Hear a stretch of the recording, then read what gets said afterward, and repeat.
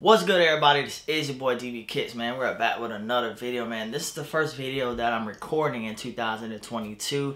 So I did drop 2 videos already, but first one I'm recording in 2022, man. And today's gonna be a banger. So we have the patent Air Jordan 1 BRED. It's gonna be a 2-part video. So first portion is just gonna be me not doing a deep dive review, me just giving my thoughts and opinion on the patent Air Jordan 1 BRED instead of doing a full in-depth review. And then everything that you guys came here for, which is the how to style portion, will be the entire rest of the video. So sit back, you know what I'm saying, get you some coffee, get you some little drink, depending on what time you watch it is, man. Relax and enjoy this video. First things first, man, big shout out to Miss DB Kicks, LB Kicks. I don't know, one day we gonna get a cool name, man. But anyways, she did hit on the sneakers app for me, just so nonchalant with it. I said, hey, you know, babe, can you go put in for the patent BREDs for me? You know, we're in Florida on vacation. She's like, yeah, she does it. And a minute later, it's like, oh, I got them. I couldn't get them. I never can get my own stuff on the sneakers app. But anyways, I do like the box. You know, the colorway is just black varsity red. So OG style box, it just has a gloss to it. Size 8 is my personal size. Now let's talk about the kicks, man. I mean, need I say more? It's a patent Air Jordan 1.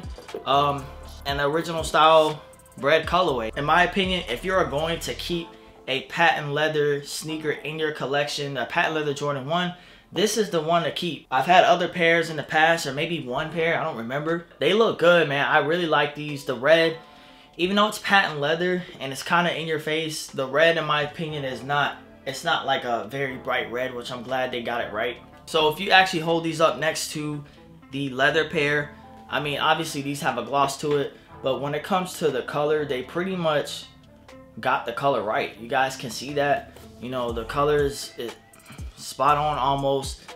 The outsoles, I will say the outsoles are brighter on the new ones, but maybe it's because I rocked my leather pair. Even though it's patent leather, it's actually a nice thick cut of patent leather. When it comes to my opinion on this sneaker, I think it's really good. It's really dope.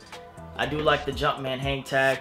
And one of the best things I feel like when it comes to the patent leather Jordan 1, it's gonna crease, but me personally, don't walk around being scared to crease the shoe, because it's just gonna make it harder for you to wear the shoe if you care about that. And also, you know, I feel like these are gonna be really good for rain and snow. So this is one that you can wear in the rain and snow and not have any problem. It's just gonna repel right off of the sneaker.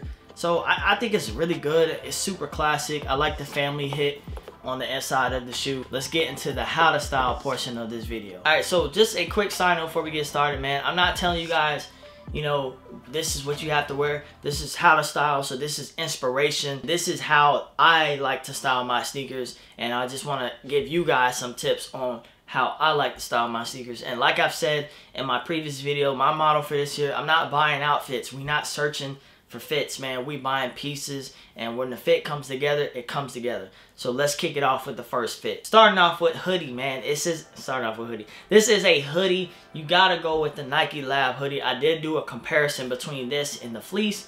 This is much higher quality, gray and white, mini suits, super minimalistic, Ralph Lauren polo jeans. These are the Sullivan Slims. A lot of people have asked me about these pants. These pants, you can actually get that style, the Sullivan Slim.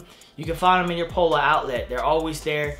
They do recycle through different washes and stuff like that. So you might not be able to find that specific pair, but you can go into a Polo outlet and get you a pair of Sullivan Slims. I love them, and what I like to do, I did tailor these so they fit even better. They sit perfect on the Air Jordan 1 or any sneaker. I purposely got them tailored just to make them perfect, you know what I mean? Capped it off with a red and white Supreme cap.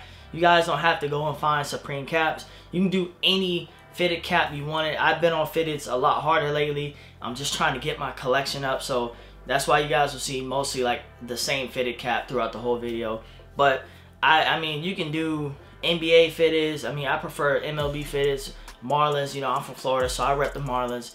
You can do one of those fitted caps and just, you know, super chill. This is like one of those outfits you don't really want to think too hard. You just want to throw it on. You just want to go. White tee under it, nothing crazy. let's go to the next outfit. It is my favorite brand right now, and this is from Honor to Give. You guys seen me style this t-shirt on Instagram, but I'm rocking the Honor to Give t-shirt with a pair of black TAILOR cargo pants. These are like a light olive, kind of playing off of that HTG on the shirt. You guys see what I did there with the red bird, patent red Jordan 1s, olive pants. Always go with sneakers. I'm telling y'all, I've been wearing olive jeans for like 10 years, bro. Man, you want to wear something slight streetwear, slight designer almost. These hit for about $50 per t-shirt. Here you go, Honor to Give. So it wouldn't be right if I didn't include a jacket to go with this outfit because it is wintertime. That makes sense, right? So this is a trench coat from Cotton On. Real simple, and it's like a faded black. That's what I like about it. I've had this coat for years, but I'm pretty sure you can find something very similar or better if you did go to Cotton On. Cotton On's cheap. I think I probably paid 30 bucks for this jacket, and it just looks good, man. It fits well with the wash of the t-shirt, and it hits very nice off of the light olive cargos and the patent breads, man. Like this shoe, I'm telling you guys, that's the whole point of this video. This shoe is way more versatile than a lot of people might think it is. All right, let's warm it up a little bit. All right, this is a outfit featuring a J. Crew red and black buffalo check flannel, but this is Sherpa line with the cream lining and the nylon on the inner sleeve. I love this flannel, and I'm so mad because I have not actually gotten to wear this out yet. And the jeans I went with was the UNIQLO Selvage denim. These are a slim fit. They are not skinny jeans. I did not tailor these. I left these alone. Selvage denim will give you that worn in look. You just wear them over and over, and eventually they're supposed to look better with the more you wear them. I like the way these hit with the patent breads, man, with the little red selvage stitching on the outside of the pants. I like that. That's a smooth look in my opinion.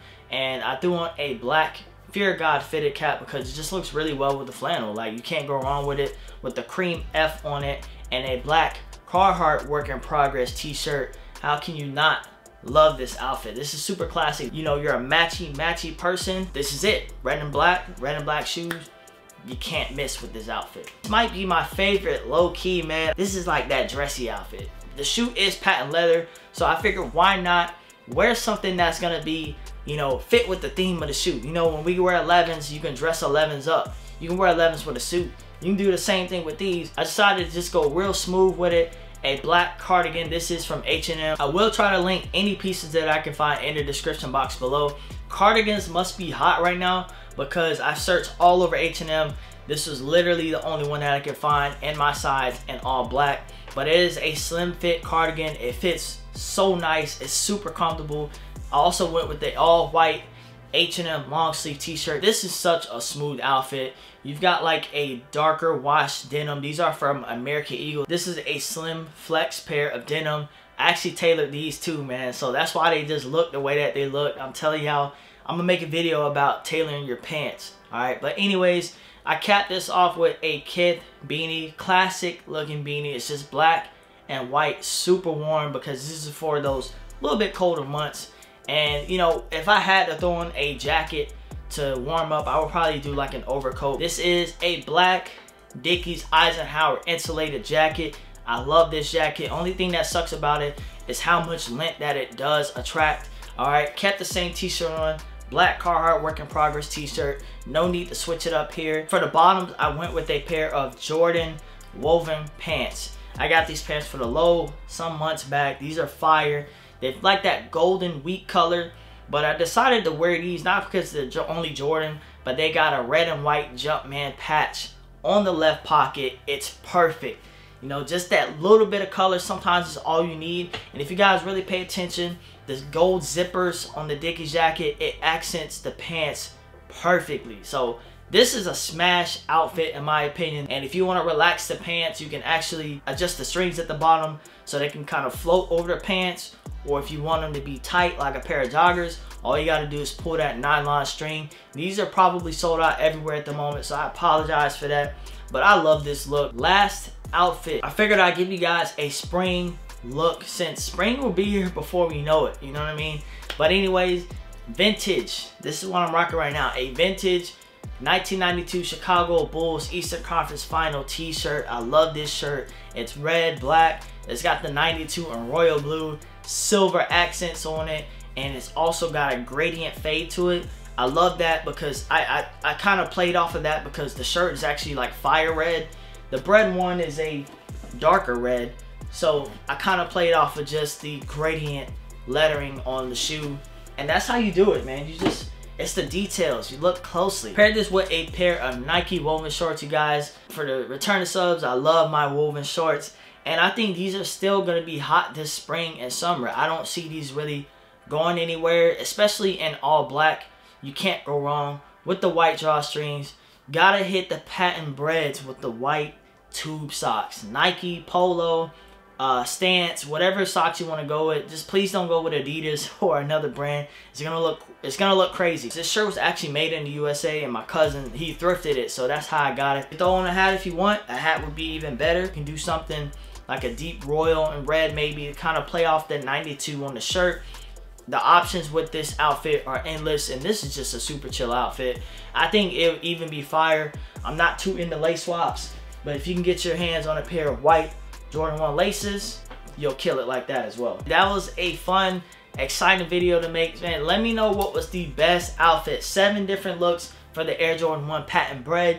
You gotta like at least one, you know what I mean? So I'm hoping that I could inspire you guys to put together some dope fits and just wear your sneakers, man. When I do these outfits, it definitely encourages me to go ahead and wear my kicks. There's no point in them sitting in a box. It's just no point. All right, I appreciate you guys coming through, man, showing love to the channel. Don't forget to follow me at DB_kicks. If you didn't notice, for my returning subscribers, I did adjust my YouTube name a little bit. It's no underscore, only difference, so it's just straight DB Kicks. There's a reason behind that. All right, it's time to make some things official over here, and your boy DB Kicks is out.